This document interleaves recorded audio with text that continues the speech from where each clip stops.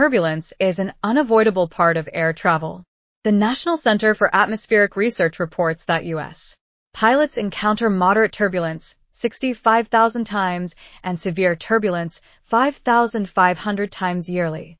As climate change intensifies, turbulence is increasing, making in-flight safety measures more critical than ever. Turbulence occurs when a plane experiences sudden shifts in airflow due to jet streams, mountains, storms, or atmospheric instability. One of the most unpredictable types, clear air turbulence, CAT, strikes at high altitudes without warning, often in cloudless skies. Scientists believe climate change is accelerating the frequency and intensity of CAT, especially at cruising altitudes. Light turbulence is a brief, minor altitude shift, slight bumpiness. Moderate turbulence is stronger than light turbulence, but still manageable. Unsecured objects may move. Severe turbulence is an abrupt altitude change.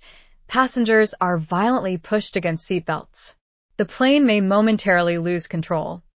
Extreme turbulence is the rarest and most dangerous, potentially causing structural damage and making control nearly impossible. To ensure smoother flights, airlines plan routes to avoid turbulence whenever possible. This may lead to longer flight times and increased fuel consumption. Pilots rely on pre-flight intelligence from air traffic control and reports from preceding flights.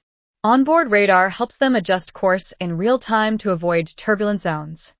While turbulence can be unsettling, severe turbulence is rare. There's less than a 1% chance of experiencing it. The safest defense: keep your seatbelt fastened whenever seated. Most turbulence-related injuries happen to unbuckled passengers. Turbulence is a normal part of flying, but smart precautions ensure it remains just that, an inconvenience, not a danger. Air travel, flying is safe. The death risk per passenger boarding is now about 1 in 100 million, so relax, buckle up, and enjoy your flight.